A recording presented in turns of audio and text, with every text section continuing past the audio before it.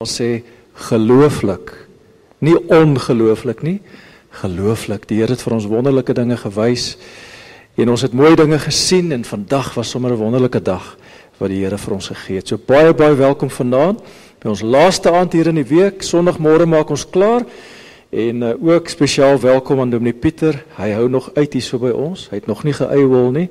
So hy is nog steeds hier so met krag en met varsheid elke aand. So baie dankie Pieter dat hy vanaand hier by ons is. Ons het in hierdie week nou van hom 'n verskeidenheid van goed gekry. Ons het iets vir die kop gekry. Die van julle wat Sondag aand en Sondagoggend hier was, bietjie van die geskiedenis het ons nou gekry. Sondag aand het hy iets vertel oor barometers wat vreeslik ingewikkeld was. So ons moes mooi dink. Hy het vir ons iets vir die hart gegee. Iets om oor te huil, iets om oor te lag. Maar ek dink veral iets om oor baie diep na te dink. Daai pitkos wat ons so nodig het. So baie dankie vir elke aand se pitkos vir ons Pieter. Onthou die lekker sop en die broodjies na die tyd, vanaand vir die laaste keer en vir almal wat gehelp het met die sop en die brood en wat ook om eet het, baie dankie vir al julle liefde. Dit was regtig met groot liefde wat julle dit vir ons gedoen het. En dan vanaand kom ons nou by die groot offergawe waarvan ons die hele week nou al gepraat het. En ons het mekaar opgewerk oor hierdie groot offergawe en dit gaan vir ons uitreik projekte. Ons het elke aand so 'n paar van hierdie projekte bietjie uitgelig. Ons gaan nou vir Louise vorentoe nooi. Sy gaan gou met ons gesels. Onthou Sondag is groot nasionale dag van gebed en verootmoediging. Ek dink ons het so baie waarvoor ons die Here kan vra in Suid-Afrika. Op baie plekke gaan dit so goed, maar ek dink op baie terreine gaan dit nie goed nie. En die mense wat dit reël is SACLI, Suid-Afrikaanse SA Christian Leaders in Daba. En die NG Kerk speel 'n baie groot rol in hierdie groot organisasie. En hulle wil graag kerke en groot bedieninge in Suid-Afrika saambind. So as jy nie kans sien om nou na Tut toe te gaan in hulle groot stadion daar te gaan bywoon nie, kom ons onthou Sondag, ons verenig ons harte met die hele Suid-Afrika. En al die dorpe en stede gaan kerke bymekaar kom en ons kyk op na die Here. Ons vra vir hulp en leiding en vir sy lig. So ek wil gou vir Louise vorentoe nooi. Louise, baie welkom. Jy's 'n bekende by ons. Ons hoor graag wat jy wil sê. Dankie Dominee Gavin. Vanaand wil ek sommer net 'n storie vertel. So 11 jaar gelede was daar 'n dogtertjie gebore in Schubert Park. Blonde koppie. Haar mamma was net 14 jaar oud. Die mamma het nie belang gestel in hierdie babietjie nie. En oupa en ouma het toe pleegsorg gekry en hierdie onderneem om hierdie ou dogtertjie groot te maak. Later was daar groot dramas in Schubert Park en daar was nie meer water en elektrisiteit nie en baie mense moes uittrek en so het hulle toe ook vertrek en hulle het by die Heuwel woonstelblok gaan bly. Daar in Proklamasie-Heuwel. Nou ek sal die dogtertjie sommer Marietjie noem, dis nie haar regte naam nie. En toe lig kinderbediening in 2008, 2009 begin het met 'n eerste Bybelklub vir Afrikaanse kinders. Vir laerskoolkinders het hierdie dogtertjie wat nog nie in die skool was nie, elke middag daar gestaan as ons daar kom vir 'n drukkie. En dan het sy ons gesmeek om asseblief die Bybelklub te mag bywoon. Ons het gou agtergekom sy is nogal skerp en ons het toe 'n uitsondering gemaak en sy kon nie wag vir volgende maandag as dit Bybelklub is nie. Ligkinderbediening het begin met een Bybelklub daar. Ons het nou al 9 Bybelklubs. Ons het ook later uitgebrei. Ons het kampe, kinderkampe, vakansieprojek, uitstappies vir hierdie kinders. En so het hierdie dogtertjie op een van ons kinderkampe tot bekering gekom. Ek onthou nog hoe ek haar op my skoot getel en hoe sy die Here Jesus aangeneem het. Nou haar pappa en mamma, of eintlik haar oupa en ouma, wat nou haar aangenome pappa en mamma was, sy het baie min kontak met haar eie mamma. Hulle het vreeslik gedrink. En teen verlede jaar het die maatskaplike werkers in die omgewing besluit dat sy verwyder moet word en haar in Jacaranda kinderhuis geplaas. Waar ons haar nou nog sien, want ons het ondertussen ook begin met 'n leerderondersteunings- of remedieringsprogram waar ons kinders wat nie vorder op skool nie, omdat hulle emosionele agterstande het, of skolasties, of ander agterstande, en so het ons, omdat ons al 'n klare band het met Maritjie, het Lientjie Gous, wat saam met ons werk, ry 1 keer 'n week Jacaranda toe, om met Maritjie 'n pad te loop. Nou die pappa en mamma, of eintlik die oupa en ouma was gebroken toe die kind weggeneem is. En hulle het vir my vertel hoe dat sy teenoor hulle getuig en dat hulle in haar lewe die Here kan sien, maar hulle ken glad nie die Here nie.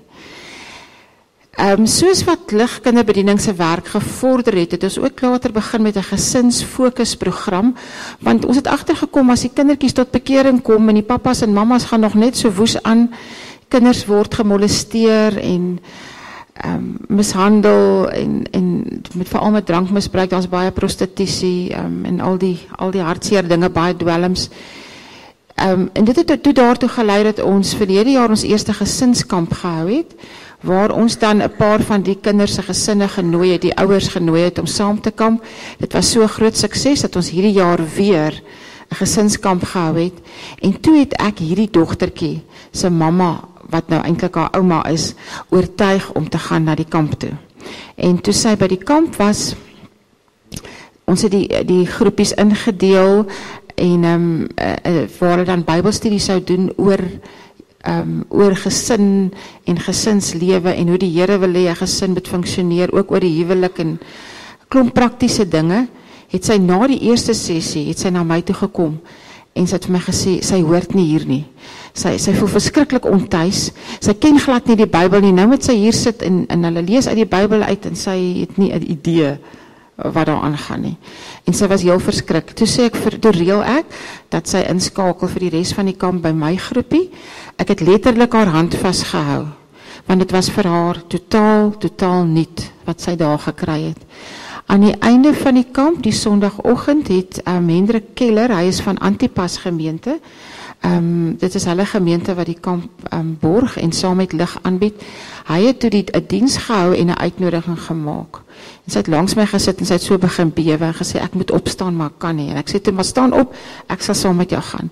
En sy het opgestaan en toe daar was ook 'n paar ander en toe het Hendrik my gevra om saam met haar uit te gaan. En daar onder 'n boom het sy in trane die Here Jesus aangeneem as haar verlosser. Het was ongelooflik om die verandering in hierdie vrou te beleef. En toe sy by die huis kom, kon haar man nie glo dat dit sy vrou is nie. Die maandag aand het ek by hulle gaan huisbesoek doen en toe, want hy was altyd nie baie goedgesind nie. Toe ek daar kom, nooi hy my in, hy gee vir my koeldrank en hy vertel my, hulle het eintlik al 2 paar maande gelede opgehou drink, want hulle wil so graag hierdie kind terug hê. Maar hy sê toe, hy het gesien hoe sy vrou verander het en hy wil ook die Here aanneem. Ek het saam met hulle gebid en ons het saam gehuil en hy het gesê ek moet sy naam opsit vir die volgende woord in aksie mannekamp, want ons stuur ook, ons het borge wat dit vir ons moontlik maak om ouers te stuur. Dis maar een storie van die baie stories wat by ligkinderbediening gebeur. En dit is maar net omdat die Here ons genadig is. Ons projekte brei steeds uit. Ons het onder andere 'n stokperdjie sentrum gekry vir seuns en ons gaan nou volgende kwartaal begin met 'n stokperdjie sentrum vir meisies waar die meisies net kan kom handvaardighede leer, waar hulle Jesus kan ontmoet in 'n vriendelike, gemaklike omgewing en ons gesinsfokus program het ook uitgebrei na Christelike DVD-bediening waar hulle op 'n Saterdagoggend kan by mekaar kom. Ons gee altyd koffie en beskuit. Let wel, ons het altyd 'n groot tekort aan beskuit. As enige iemand van u voel die Here roep u om diens te lewer, beskuit vir ligkinderbediening is 'n baie goeie idee. En op 'n Sondagoggend het ons nou 'n Bybelstudiegroepie ook vir die gesinne begin. Maar ons hooffokus bly kinders en kinderevangelisasie. Ons werk interkerklik, ons werk saam met die skole en kerke in die omgewing en ons kry baie goeie samewerking van NG Kerk Wespoort in Danville waar ons dan ook al fasiliteite gratis kan gebruik. Ons het so 'n ou blaadjie wat baie van julle al gekry het. Ek het 'n klompie weer daar neergesit. Dit is ons jaarlikse nuusbriefie. As jy hom nog nie gekry het nie, dit is daar beskikbaar. Daarin vertel ons wie ons is, wat ons doen, met al ons besonderhede.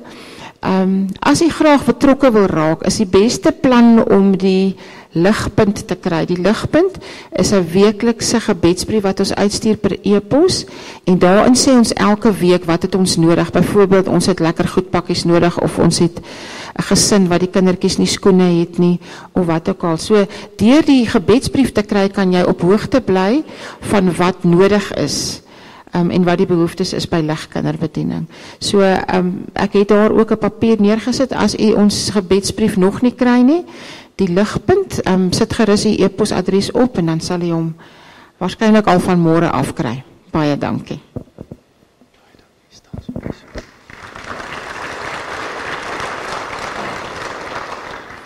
Gemeente, ek wil vir julle sê, hierdie mense is ons geloofshelde.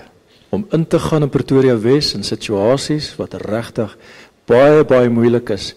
En Louise sal ons lank aan besig hou oor wat daar aangaan in Pretoria Wes, in die huise en gesinne en disfunksionele gesinne ensovoorts. So hulle is ons geloofshelde en ek gaan nou vanaand 'n gebed doen vir hulle en ook ons ander aksies en somme vanaand vir ons open. So kom ons buig ons hoofde en ons dra hierdie mense aan die Here op. Here, baie dankie dat die mense roep om hierdie nood wat rondom ons hier in Pretoria is ook aan te spreek. Dankie ook vir Louise hulle, by ligkinderbediening met hulle span, wat met hierdie werk besig is. Here, u stuur hulle ook baie keer so skape tussen die wolwe in. Maar as ons hoor van die getuienisse en die effek van die evangelie en die impak van hulle lewe en hulle voorbeeld, dan is ons so bly en so opgewonde oor die vrug wat hy ook daar bring. En ons bid vir hierdie span, vir hulle behoeftes, vir Louise wat ook leiding neem daar, die Here vir besondere wysheid en insig en veral deursettingsvermoë met die pad wat hulle ook daar loop. En Here, so ook al ons ander uitreikprojekte. Hierdie week het ons gehoor van die reënboogprojekte, seën vir Gerda en hulle spanne daar. By Eendrag, seën daai laerskool in die middel van die stad. Here, waar daar so baie behoeftes is, baie kinders wat regtig u nodig het. Ontmoet elke kind ook daar. Sien ook vir Dolfinhuis, Here, en al die kinders wat daar, as dit ware van die straat af opgetel is, om daar te gaan bly. So baie nood en ons bid dat die elkeen sal gebruik wat met hierdie kinders ook werk op 'n besondere wyse. En as ons hierdie aand aan die opdra, dan weet ons sit hier met verwagting en Here, u gaan vir ons gee volgens ons verwagting. En daarom wil ons maar net op u fokus en vir u dankie sê dat u hier by ons is deur die Gees, om ons harte ook warm te laat klop. Dankie dat u hier by ons. Seën vir Dominee Pieter. Dankie vir 'n wonderlike aand om saam met u te wees. Ons prys u naam. Amen. Ons gaan lekker saam sing.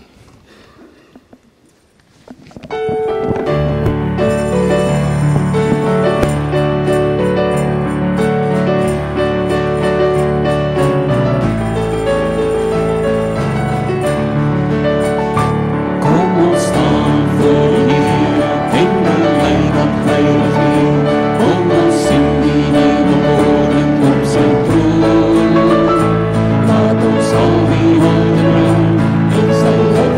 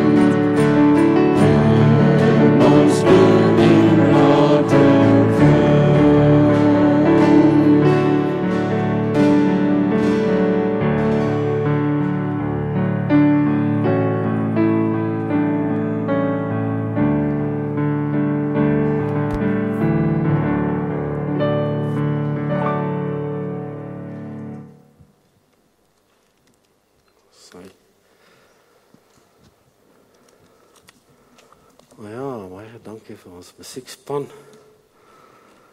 Ek sien in die klein uurtjies van die nag besluit ek gaan eintlik iets anders doen vanaand. Toe moes hulle skielik die kunstlesse opoffer en so aan. Goed reg te kry, ons is baie dankbaar daarvoor. Ja, vanaand gaan dit dan oor genade en vergifnis. Nou, weet jy wie van julle weet hoeveel sakramente uit die Romeinse kerk? Maar iemand wat weet. Dit 7, né? Dit is ook nie so vreemd nie, hoor. Deur die kerkgeskiedenis was daar stadiums waar daar 12 sakramente was, of stadiums waar daar 5 was. Ons gereformeerdes na die hervorming het besluit, ons gaan net die twee wat Jesus ingestel, die doop en die nagmaal. Maar hulle het, ek kan nie dink of ek eers almal sou kan onthou nie, belydenis aflegging, bevestiging in die amp, die huwelik, is alles sakramente. Die laaste oliesel, né? As jy daar in die middeleeue sterk koors gehad het en so jou beswyming, sien jy hierdie ou wat met sy Batman pakkie langs jou staan, dan weet jy, dis lyk my sulke tyd. Jy weet. Maar die belangrikste een waar ons van hulle verskil, onder wie ek kan dink wat dit is, ons sien dit baie in die flieks, is die bieg, né? Waar jy moet gaan bieg. Ons sê nee, ek kan my oë toemaak en ek kan vergifnis vra direk vir die Here. Ek hoef nie deur die priester te gaan nie. Maar hier by CBC Hoërskool, die Rooms-Katolieke skole, soos julle weet, het hulle so inwonende priester gehad en baie vir die seuns beteken, regte ou vader vir hulle gewees. Maar ook as hulle nou verkeerd gedoen het, dan moes hulle by hom aanmeld vir die bieg. En dit wat hy gedoen is, hy het 'n lang wit kruit gevat. En dan soos die seun nou sy oortredings vertel, want hy het sulke merke gemaak op sy swart oorjas of ding. Jy weet, dat 'n mens nou grafies kan sien hoe sleg lyk dit. En so een Saterdag na hulle Woester rugbywedstryd gespeel het, toe gaan hy nommer 3 stit en hy meld aan. Hy sê, "Yes, John." Kry sy kruitbeet. Hy sê, "Well, Father, we played this game today and really I totally lost it." "Oh, no, sommer 2 strepe." He said, "What happened?" He said, "Well, Father, after that first scrum, as the scrum broke up, I smashed the back of my head into the face of my opponent." "John, no!" Sommer 3 strepe hier op, jy weet. Wat is nog? Nee, Father, in this loose scrum, this one chap, he was holding on to the ball. We couldn't get, and you kicked him. "I did, Father." "I can't believe it, you of all people." Trek het al hier bo, jy weet, en so gaan het aan hier, houkie en daar, tot die heel bo. Ek staan hier so, kyk. Toe sê hy vir hom, "By the way, is that all?" I say, "Yes, Father." He says, "By the way, against whom did you play? And please don't tell me it's Father Andre's school from Joburg, because I'll never be able to face him again." I say, "Oh no, Father, there's nothing of that sort. We played against that Protestant school, Afrikaanse Hoërseunskool." I say, "Boys will be boys." Nou ja.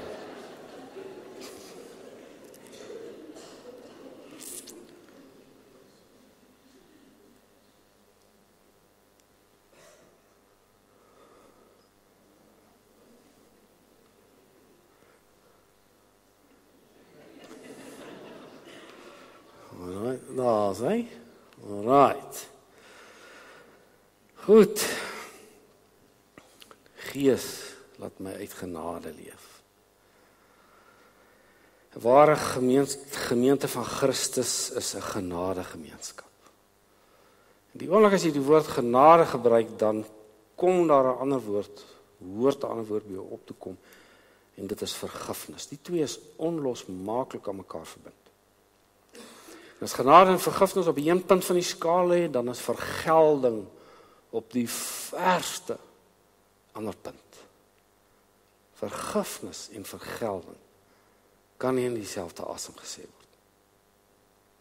Nou die skerpe kontras tussen genade en vergifnis aan die een kant en vergelding aan die ander kant, is al baie geargumenteer vanuit die Simon Wiesenthal geval. Daar sien julle wanneer hy gelewe het, 1908, amper 100 geword. Wiesenthal was 'n Jood, 'n Poolse Jood. Die begin van die Tweede Wêreldoorlog was hy ooggetuie hoe hulle sy ouma in hulle huis doodgeskiet het, koelbloedig. En hoe sy ma en ander vrouens gegryp is en in beestrokke ingedruk is. Het haar nooit weer gesien. 89 van sy familie het in die strafkampe gesterf.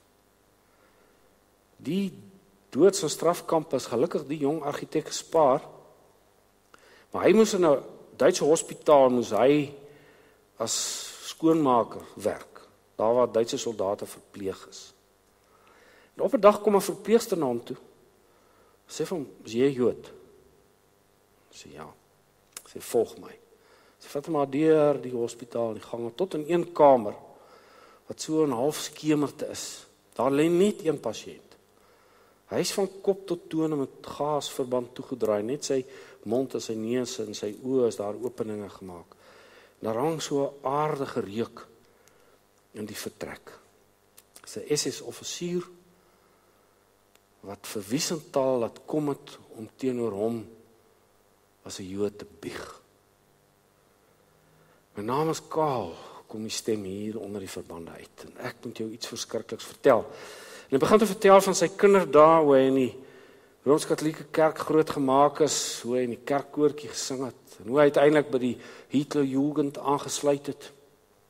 Hy is swaar gewond in Rusland in die oorlog, teruggestuur Duitsland toe vir sy herstel, en toe hy heeltemal sterk en gesond is, toe sy weer front toe, hierdie keer in die Oekraïne. En met een aksie van hulle in 'n klein dorpie, is 30 van sy makkers op een slag met fopmyne, booby traps, is hulle dood. En die nasies het in weerwraak daarvoor, het hulle 300 Jode in die dorp bymekaar gemaak. Oud en jonk, oupas, babas, almal. En hulle in so 'n 2-verdieping gebou ingejaag. En in die gebou en om die gebou het hulle petrol uitgegooi. En toe het hulle om die gebou stelling ingeneem met hulle gewere, het een geweer granate ingeskiet, dat alles moet aan die brand slaan. En soos die ouens van die vuur probeer wegvlug en uithardloop het, het hulle geskiet. Hy sê, dit was verskriklik. Hy sê, op een vensterbank het 'n man gesit, met 'n seentjie in sy arm. Sy een hand het hom vasgehou, met sy ander hand het hy sy oë toegedruk. Langs hulle het 'n vrou gestaan, wat duidelik die kind se ma is. Hy sê, en toe spring hulle, en ons skiet. Ag, Here, sê Kaal, dit was verskriklik. Wiesenthal beskryf die insident in sy boek, The Sunflower, en dan gee hy die sterwende Duitser se laaste woorde weer soos volg. I'm left here with my guilt. In the last hours of my life, you are with me. I don't know who you are. I know only that you are a Jew, and that is enough. I know what I've told you is terrible. In the long nights while I've been waiting for death, time and time again I've longed to talk about it to a Jew and beg forgiveness from him. Only I didn't know whether there were any Jews left. I know what I'm asking is almost too much for you, but without your answer, I cannot die in peace. En dan sê Wiesenthal dat hy versteen langs die bed gestaan het, en hy as het ware die las van die hele Joodse volk op sy skouers gevoel het. By die venster uitgekyk, die pragtige blou lug, die groen gras en die blombeddings. En dan weer na hierdie patetiese figuur waar die brommer so omdraai. En dan skryf hy, at last I made up my mind. Without a word, I left the room. Nou die SS-offisier Kaal is kort daarna dood van sy wonde. Wiesenthal self is deur die Amerikaners bevry. Maar hierdie insident het vir jare vir hom in die nag laat wakker lê. Kon hy nie slaap daaroor nie. En toe het hy die boek geskryf en dit aan 200 van die wêreld se voorste kenners van die etiek gestuur en gesê, sê julle vir my, wat sou julle gedoen het in hierdie situasie? Luister na 'n paar van die reaksies wat hy teruggekry het. 'n Amerikaanse Joodse professor skryf, the millions of innocent people who were tortured and slaughtered would have to come back to life before I could forgive. 'n Pools-Joodse digteres, skryfster, sy sê, Let the SS man die unshriven. Let him go to hell. Wiesenthal se vraag, of hy vir Kamels vergewe is, natuurlik 'n vraag na die grense van vergifnis. Op sy boek se titel, ek weet nie of julle tot daar kan lees nie, staan The Sunflower, en dan staan daar on the possibilities and limits of forgiveness. Die punt is net dat die vraag van hom is nie nuut nie. Die vraag is 2000 jaar oud. Ons lees daarvan in Matteus 18. Ek is welkom in jou Bybel te volg. Ek gaan die stukke soos ons aangaan ook hier wys. Matteus 18 van vers 21 af.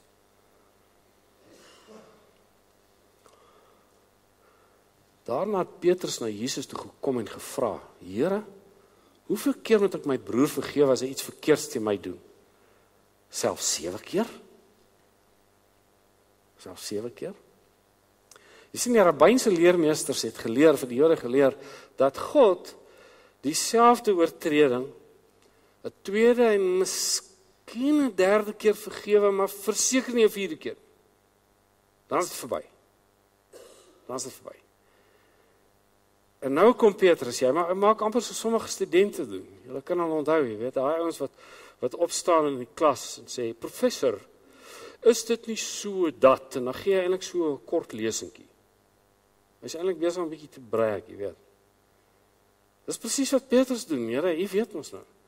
3 keer, maar wat sê jy van 7 maal? En dan trek Jesus die mat onder hom uit, nee. Hy bou hom skoon.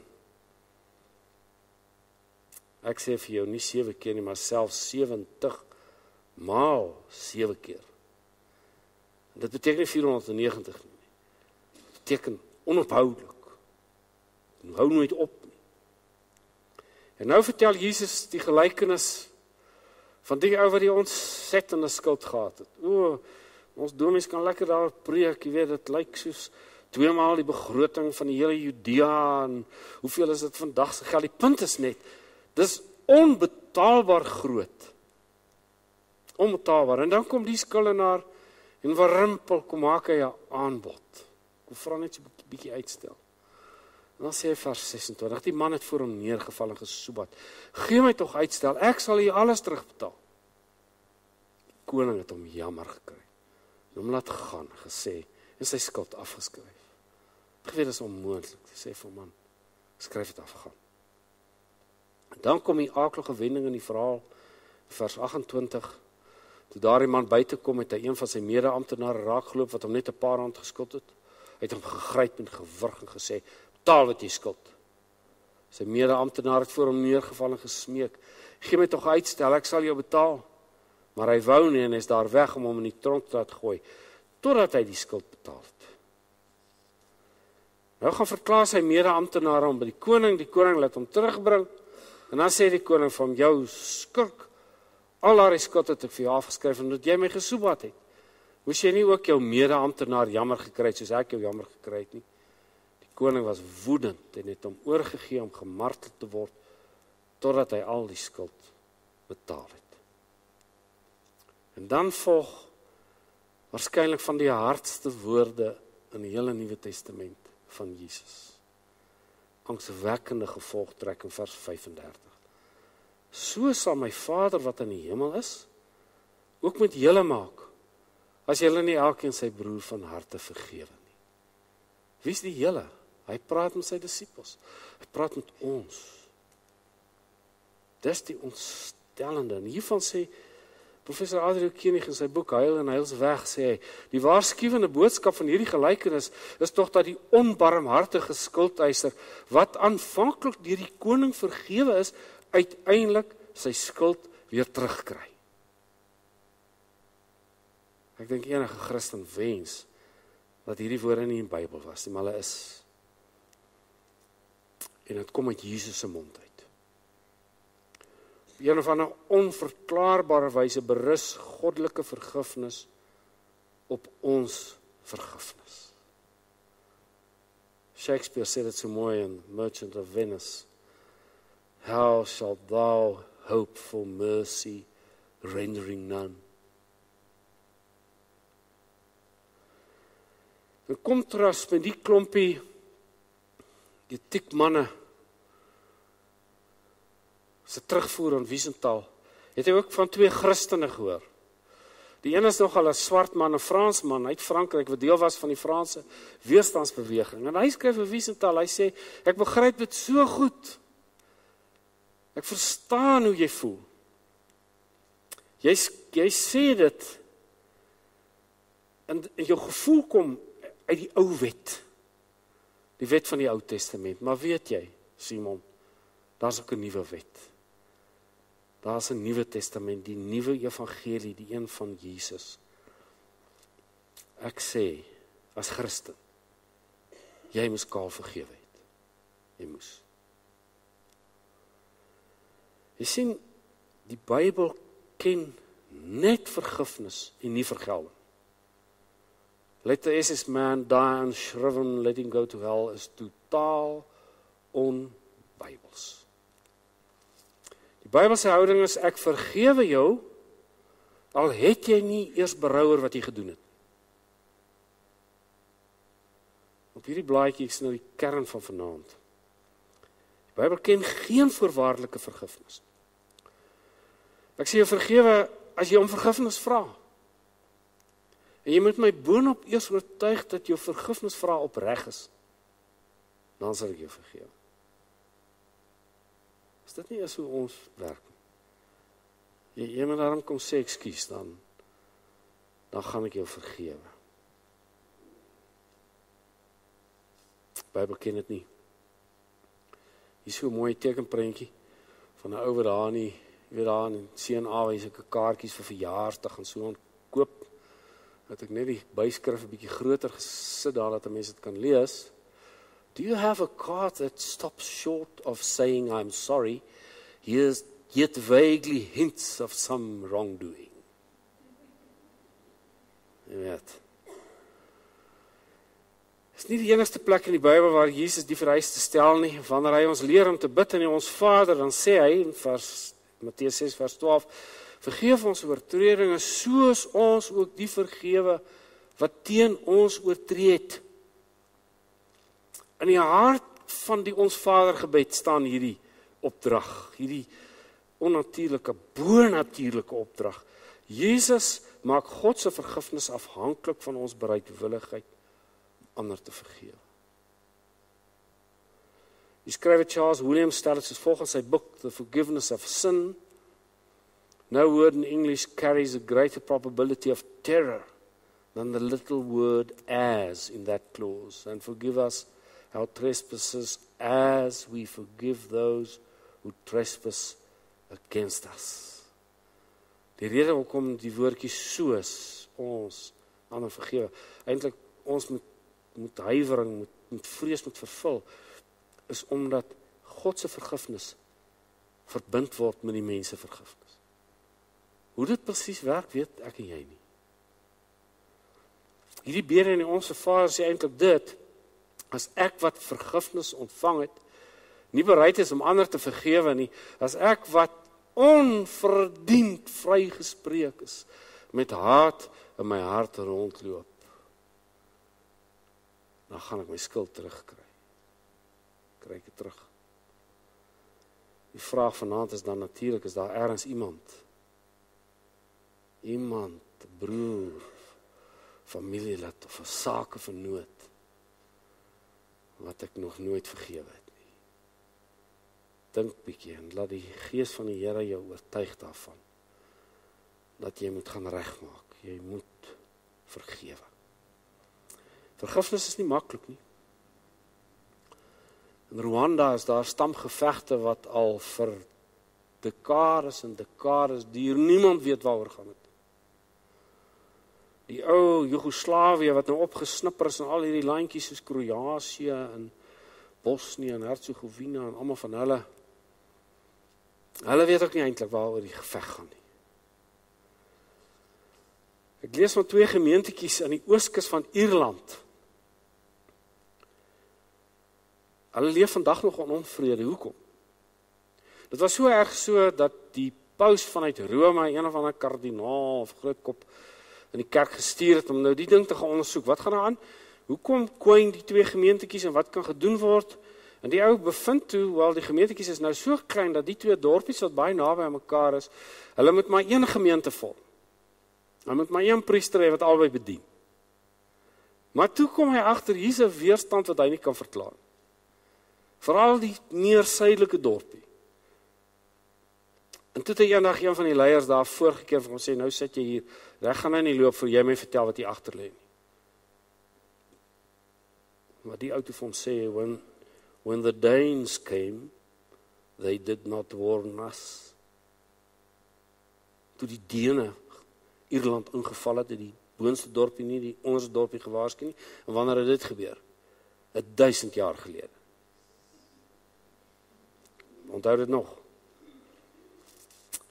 Filippense skryf hier oor, hy sê, for the chasms of ungrace, there's only one remedy, the frail rope bridge of forgiveness. Is dit nie wonderlik? Maar vergifnis is pynlik moeilik. Ons ken almal die geskiedenis van Josef in Egipte, nê? Ons het daar baie preke daaroor gehoor. Die belangrikste waarskynlik dat God jou nooit vergeet nie. Selfs in die slegste omstandighede. Wat kan nou slegter wees? Jy is 'n slaaf, jy is in Egipte, jy is weg van al jou mense af. Dan word jy nog in die tronk gegooi vir 2 jaar. Die boodskap van daai geskiedenis is, God vergeet jou nie. Net as soos vir Josef nie vergeet het. Vir ons jong mense word altyd die Josef se keuse oor seksuele reinheid, nê? Hele insident met Potifar se vrou. My kinders, kleintjies het altyd gepraat van Potifar se vrou. Miskien is hulle reg, weet nie. Maar het jy al ooit aan die geskiedenis van Josef gedink as 'n gelooflike verhaal van vergifnis? Josef se jongseun, sy geboelie deur sy boeties. Hulle het hom verpes, pa se wit broodjie. Toe hy vir hulle een keer kos bring in die veld, besluit hy, kom ons maak hom dood. Toe het ou Ruben al 'n bietjie gekalmeer en sê, ag nee, ons moet hom nie doodmaak, ons verkoop hom net as 'n slaaf. Soos hy weg. Maar nou, alhoewel Josef getriomfeer het oor al hierdie teenslae en hy met sy hele hart sy broers wou vergewe, kon hy homself nie by daardie punt bring nie. Die wonde was te rou gewees. Kom ons kyk bietjie na daai geskiedenis van vergifnis. Is pynlik moeilik. Genesis 42 vers 7. Toe Josef sy broers sien, het hy hulle herken. Josef het daar met 'n hubby wees, nie het hulle herken. Maar hy het hulle nie laat agterkom wie hy is nie. Het hulle bars aangespreek en gevra, waar vandaan is julle? Hulle vertel toe die verhaal van hulle pa, dat hulle nog 'n jonger boetie by die huis het, hy en sê hulle vir die koning, ons het 'n ander boetie wat ook al dood is. Ja. En dan sê Josef, dan moet julle julle jongste broer na my toe bring, dan sal ek julle glo en julle sal nie sterf nie. Hulle toe ingestem en vir mekaar gesê, dit het ons nou van alles wat ons destyds aan ons broer gedoen het. Ons het sy angs gesien, toe hy ons om genade gesmeek het, maar ons het nie geluister nie. Nou sit ons met dieselfde angs. Omdat Josef deur 'n tolk met hulle gepraat het, het hulle nie besef dat hy verstaan wat hulle sê nie. Josef het van hulle af weggegaan en hy het gaan huil. Hoekom doen Josef dit? Hoekom sê hy nie net nie, my broers? Ek is Josef. En kyk, hoe buig julle hier voor my, jy weet? Die vergifnis is pynlik moeilik. Dit het 'n geweldige prys. Nou kom die broers die tweede keer Egipte toe, met Benjamin saam met hulle. Vers 27, Josef het hulle toe gevra hoe dit gaan. Hy het gevra, hoe gaan dit met julle pa, wat so oud is, of van wie julle my vertel het? Leef hy nog? Hulle het geantwoord, dit gaan goed met u onderdaan. Ons pa, hy leef nog. Hulle het weer voor Josef gebuig en hom so geëer. Nou vers 29, toe Josef sy broer, sy ma se seun Benjamin raak sien, vra hy, is dit julle jongste broer van wie julle my vertel het? En Josef sê vir hom, my seun, God sal jou genadig wees. Toe het Josef haastig pad gegee en een kant toe gaan huil, want sy gemoed was vol oor sy broer. Josef is na sy kamer toe en daar het hy gaan huil. Vergifnis is nie vir sissies nie. Kos iets. Het gaan gewoonlik met trane gepaard, pyn. Nou ken julle die verhaal, broers is daar weg, soldate jaag agterna, kyk in hulle graansakke en hier kry hulle die silverbeker van die koning en wie se sak? In Benjamin se sak. Nou bring hulle die hele lot terug. Nou, dit was nou net vinnig hersien wat ek nou gesê het, wat is die belangrikste? Vergifnis in die Bybel is onvoorwaardelik. Nee. Ek kan nie sê ek vergewe jou as jy om verskoning vra nie. En verder nog, ek gaan nou eers mooi kyk of hierdie verskoning van jou, of dit opreg is. Dan sal ek jou miskien vergewe. Nee, Bybelse vergifnis is onvoorwaardelik. Maar die vraag van vergifnis help die een wat moet vergewe. Die vraag van vergifnis help die een wat moet vergewe. Kyk hoe help Juda vir Josef in sy worsteling om sy broers te vergewe. Vers 32, Juda sê, ek het vir my pa gewaarborg dat die seun sal terugkom. Ek het beloof, ek sal vir altyd by my pa in die skuld wees as ek die seun nie terugbring nie. Hou my daarom dan hier as meneer se slaaf in die plek van hierdie seun, maar laat hy saam met sy broers teruggaan. Hoe kan ek sonder die seun by my pa aankom? Ek sal dit nie kan verdra om te sien dat so 'n smart ontref nie. Wat Juda eintlik sê, is dit wat met Josef gebeur het, mag nooit weer gebeur. Sonder dat hy dit weet, sonder dat hy weet Josef staan hier voor hom, is hy eintlik besig om vir Josef vergifnis te vra. Dit is wat hy besig is om te doen. Wanneer die onregpleger vergifnis vra, dan maak dit vir die slagoffer makliker om vergifnis te skenk. Wie sê dit? Werk vandag nog so tussen volke. Die Duitse volk het na die Tweede Wêreldoorlog sonder ophou vergifnis gevra. Sonder ophou. Duitse Christene het van die Christene genooi in Nederland, sulke plekke.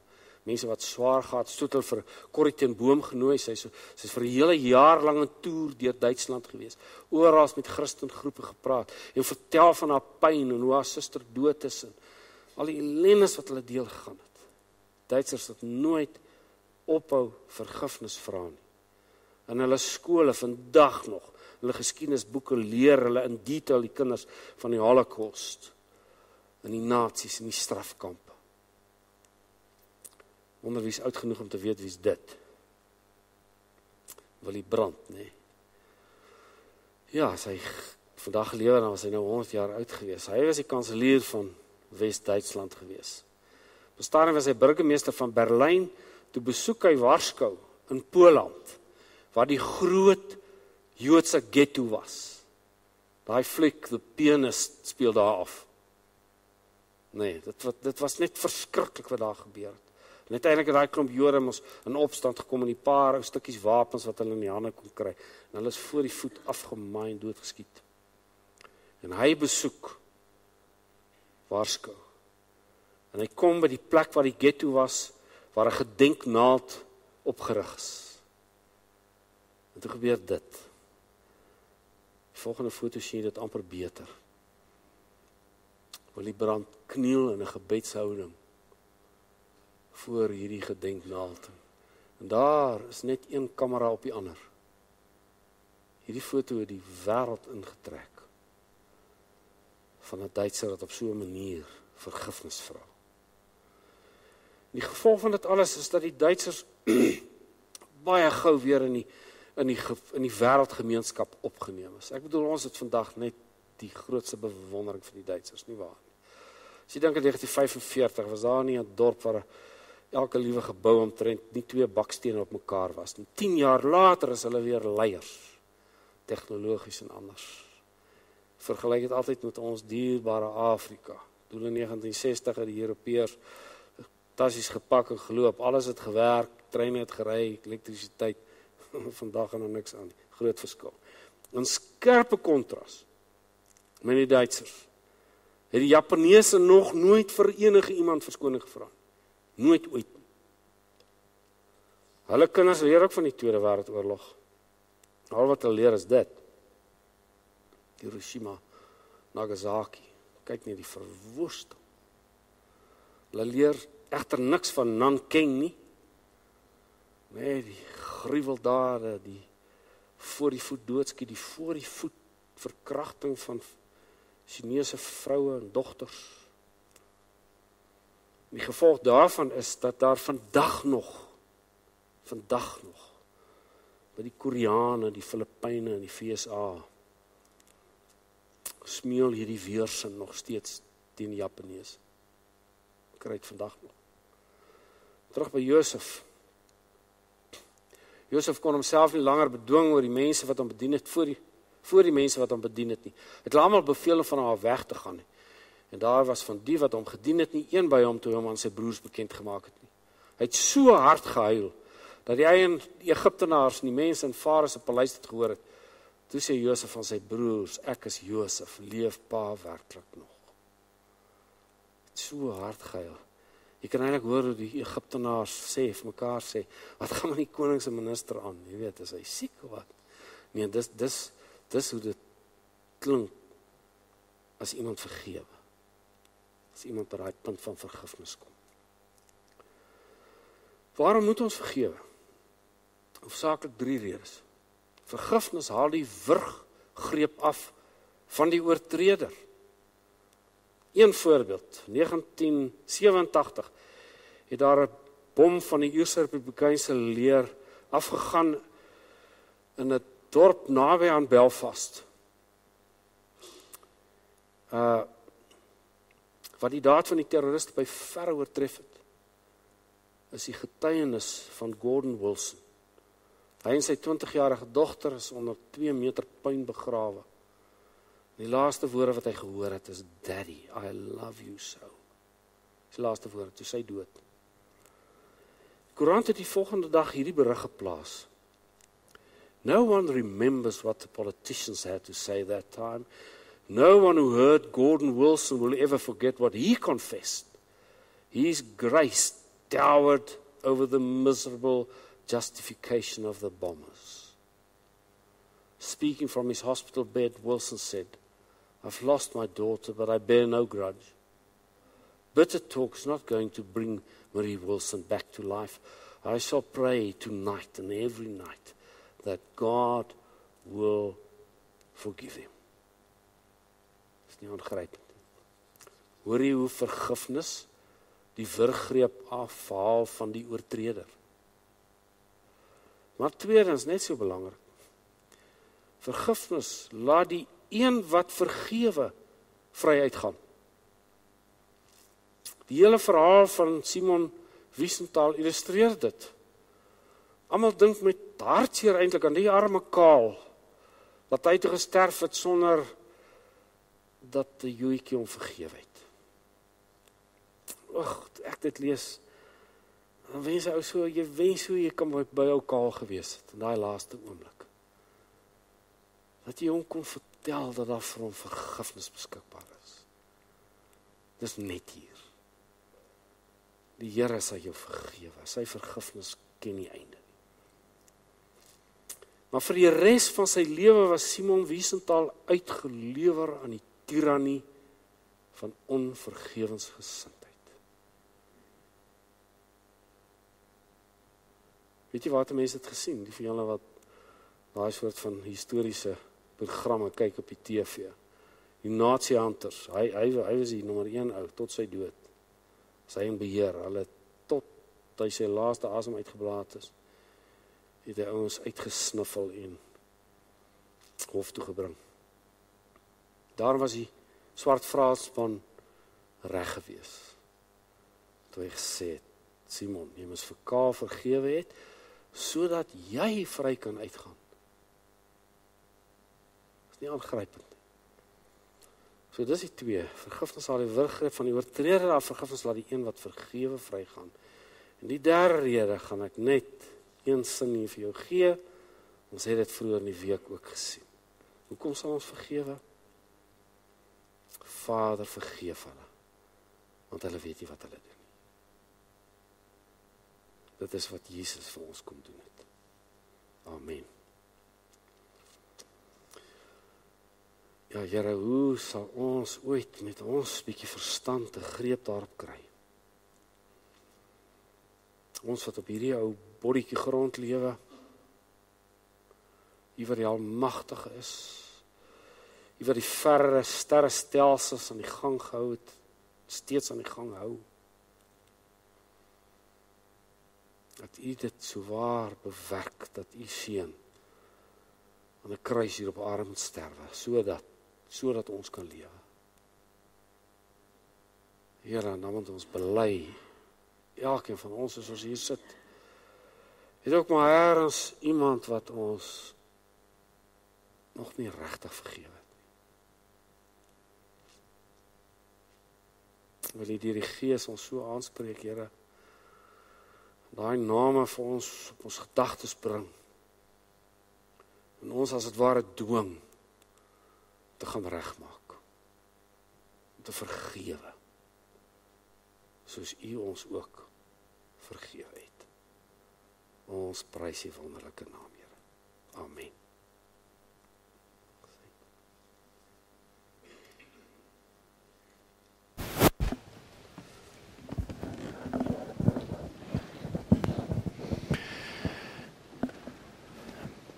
Baie dankie. Kom ons gee geleentheid nou vir die offergawe en ons wy onsself ook met ons offergawe aan die Here.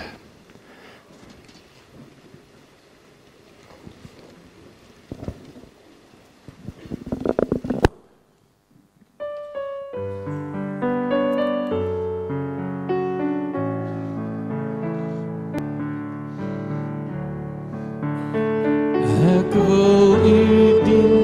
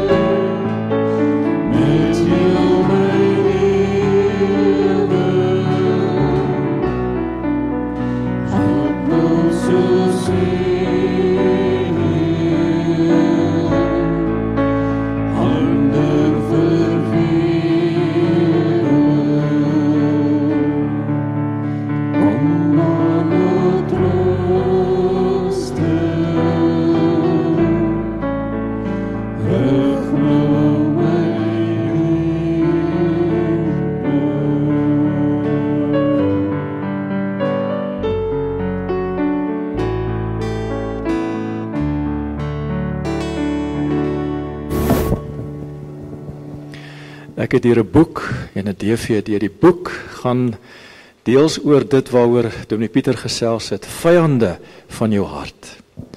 En die boek gaan daaroor dat ons baie keer toelaat dat veral 4 groot vyande ons lewens en ons harte oorheers. En die een is skuld, wat baie aansluit by vanaand se boodskap, dat ons baie keer toelaat dat skuld ons ry.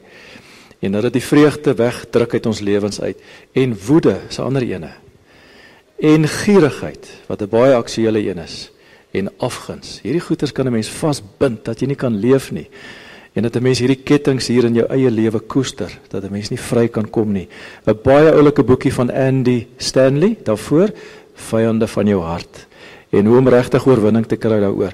Hier's ietsie vir die kinders. 'n lekker DVD, super cool vir Jesus. Dis 'n poppe teater. Dit lyk baie oulik met allerlei temas. So super cool vir Jesus, popcorn, bubblegum. Ag, dit klink te lekker. So onthou dit, lekker DVD vir die laerskoolkinders, vir die kleutertjies. Ek dink hulle sal dit baie baie geniet. So vanaand gaan ons nou lekker sop drink of eet en lekker broodjies gaan ons saam eet. So vir die res van die week mag die Here vir ons regtig seën, saam met ons stap, sodat ons al hierdie wonderlike waarhede wat ons nou hierdie week gehoor het kan koester en dit gaan uitleef en somme vir Jesus hierdie sonneblom sal wees wat uitstaan en sal opstaan vir hom. Baie dankie, ons gaan lekker saam sing ons laaste lied. Kom ons staan en sing ons lekker saam.